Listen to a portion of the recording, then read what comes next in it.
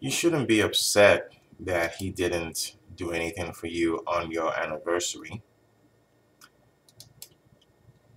He might not necessarily be the type of person that does that stuff. Okay?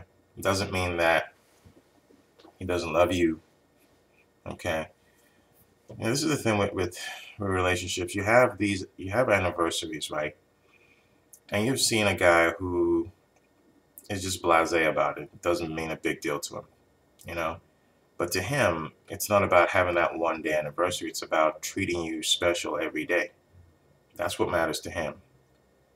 So that one anniversary to him is just stupid. Okay? So you have guys with this philosophy. Again, it doesn't mean that they don't love you or care about you or treat you like a princess.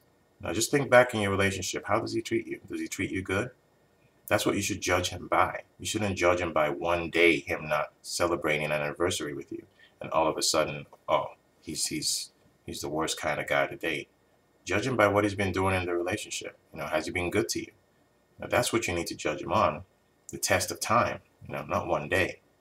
You know, if anniversaries are that important to you to celebrate, then you can take initiative and do that with him. But just because he didn't do it on his part doesn't mean that you should be mad at him or upset at him or think any less of him in that sense. You know,